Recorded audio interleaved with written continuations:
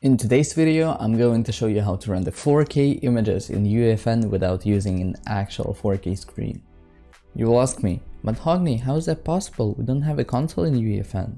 And the answer for this is simple. We have a special camera blueprint. A guy on Twitter named HogneeDZN made a special camera that allows you to take screenshots in any, almost, resolution possible. You can't make screenshots in any screen ratio except 16:9. A solution for that can be simple. You can just take a huge screenshot and cut it later. As you can see, we don't have this camera in UEFN, and that's because we need to install it first. You need to go to HogneeDZN's tweet, and here, scroll down, and you'll see this link. You just download the file and go to Downloads folder. Here, you will have the file. You need to rename the file so it doesn't have any spaces, and the problem is that I already downloaded one and Windows added one with a space, and UEFN doesn't support names with spaces. So we need to make sure that we don't have any spaces in the file name. Now, when you open this folder, you need to go to your content drawer, and here in your island content, right click any object and select Show in Explorer. Here, it will open your island folder, and now you need to drag this file from here to your content folder, and that's it.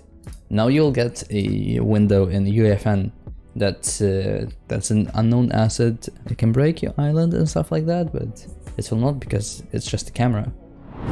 And also, I forgot to mention that you will need to remove the camera from the content drawer and your scene as well to publish the island and launch the session, because Fortnite will not allow that. Now enjoy the rest of the video. So yes, allow these assets. Now you should get a camera here. I think I need to restart UEFN.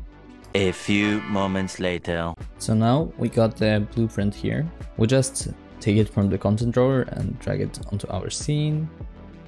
We can rotate it a bit and position as we want it to be.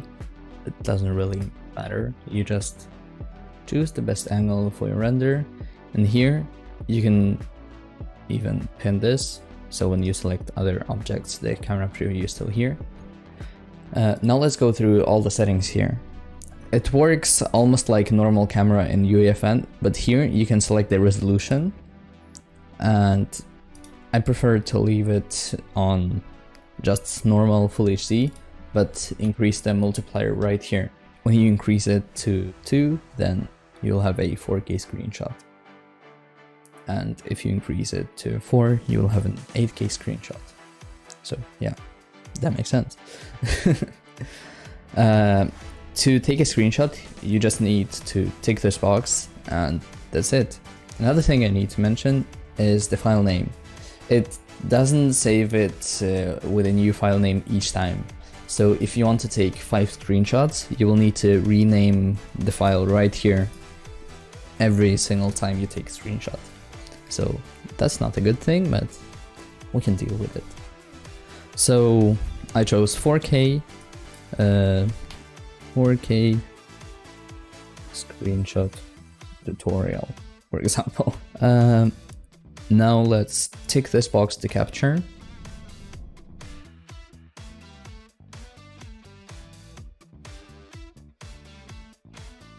It lagged a little bit, and here we got a notification that high resolution screenshot saved as. We can select this file here, and here we have the screenshot. 4K screenshot tutorial. Let's go to properties, and here you can see the dimensions, 4K. So that's nice. We have a nice 4K screenshot. So that's it for today. That's how you take 4K screenshots, how you make 4K renders in UEFN.